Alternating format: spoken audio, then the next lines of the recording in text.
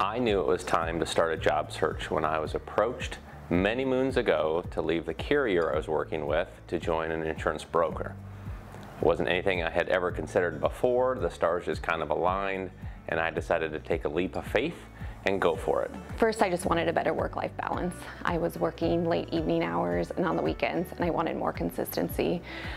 Second, I didn't feel like I was being compensated for the work that I was doing. I was in a sales position, and I wasn't making commission for the business that I brought in. Things at work that weren't even necessarily work-related, but just the environment and culture. I couldn't leave them at the door when I got home. You know, I started to see it affect family relationships and just my general mood and temperament. It was time for things to change. First reason I was ever in a job search is I wasn't happy in my job. I didn't think it was the career that I wanted long term.